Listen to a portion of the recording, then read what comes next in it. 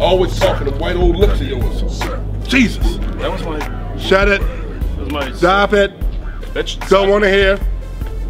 This side of my cheek was Stop already... the talking, stop the laughing. Lap, lap, lap, lap. If you're gonna hit me, do it on the other side. This one's already sore. Shut your mouth. That's better, thank you. Damn. Shut your fucking mouth. I said the other cheek. This one hurts. Shut your fucking mouth. Shut your lips. Shut the fuck up. Like I said, I saw some squirrels. I could probably get a squirrel to fight like a pigeon. Shut up. God damn it. Told you, if I want to see squirrels fight, I go to Compton. My uncle got a squirrel fighting ring down there. It's like cockfighting in Mexico. It's huge in Compton. The Compton squirrels. Everybody know about the goddamn Compton squirrels. They sell t-shirts and all kind of shit. Okay?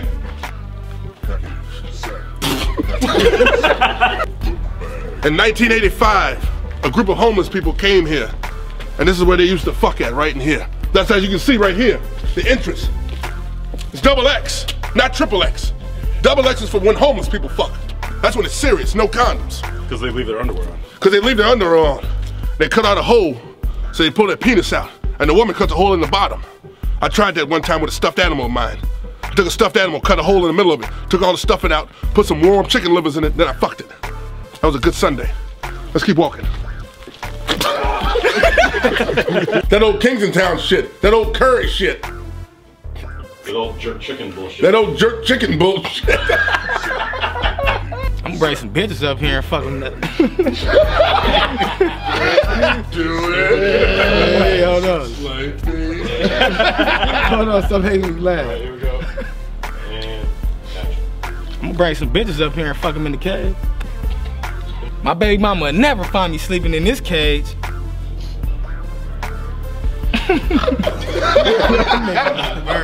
I live in the zoo, Mom, look at me. I live in the zoo.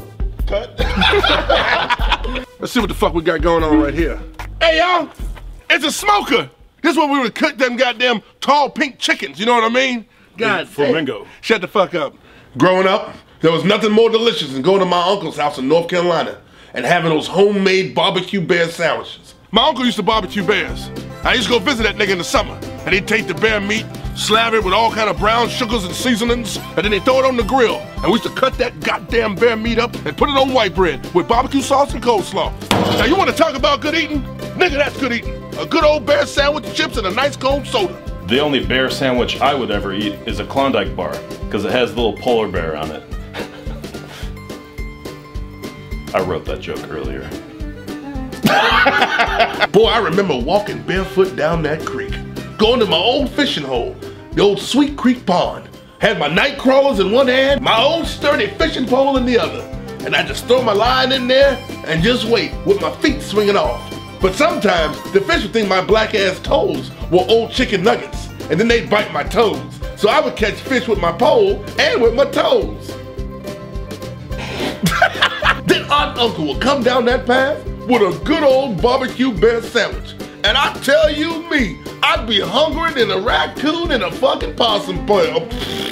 I'd be so hungry, I'd be meaner than a raccoon at a possum fight. I'd snatch that old bear sandwich out my grandpappy's hand, and I'd say, me, there's some good old here bear sandwich. Then I'd reach into his pocket and pull out some coleslaw, and I'd be like, oh, grandpappy, you got the best old coleslaw. Then I'd unzip his pants where his old meat whistle was, and I'd pull up the chips. He always kept the potato chips in his underwear.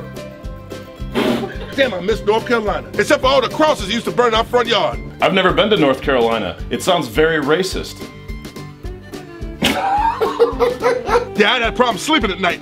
Them bright ass fucking flames burning outside my window from that cross. But I learned to deal with that. I also learned to deal with getting called nigga everywhere I went. The flames from the cross would wake me up, and they would yell, "Any niggas in this house?" And my uncle would be like, "Ain't no niggas in this house, nigga."